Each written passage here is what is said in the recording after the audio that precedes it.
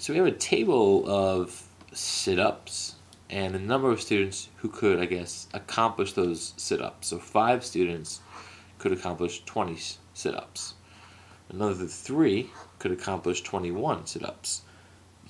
2 students could get 25 sit-ups, and another 2 students could get 27.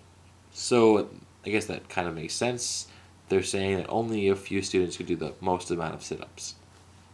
And this is in a gym class with 12 students, and we add these up. We get 5 plus 3 is 8, 2 more is 10, and 2 more after that is 12. So here's our 12 students.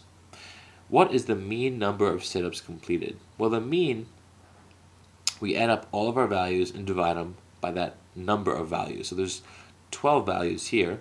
So we're going to add up all this stuff and then divide by 12.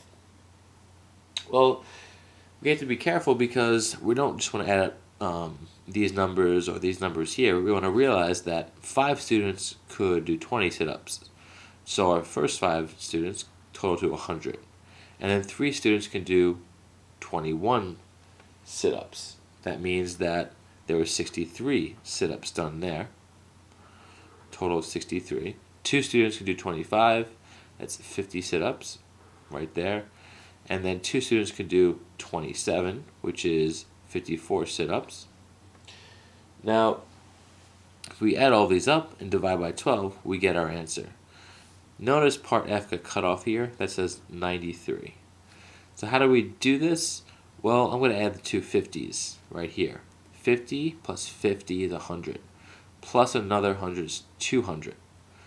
Plus, well, I still have to add this 4. That's 204.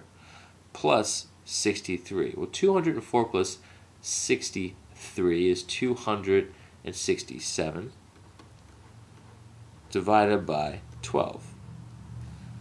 And I look at my answers here, and I could go through the long division process, but also I could recognize that 12 times 23 is too large. How do I know that? Well, 10 times 12 is 120.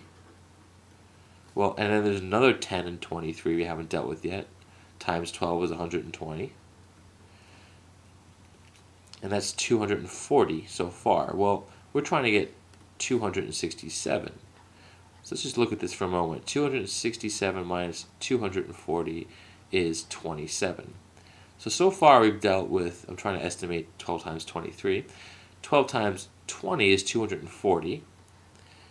And there are 27 numbers left before I get to 267, or 2 more 12s. So 3 more 12s would bring me over 267. That's 36 plus 240. So I know that 12 times 23 is 276, which is bigger than my total here. So that means that F and D and C and B are out, and the only answer that makes sense is 22.25. Now, I just want to bring to your attention that there's a time limit on this test. So instead of going through and figuring out exactly how many times 12 goes into 267, I could quickly reason that, well, it has to be less than 23 because of what I talked about here.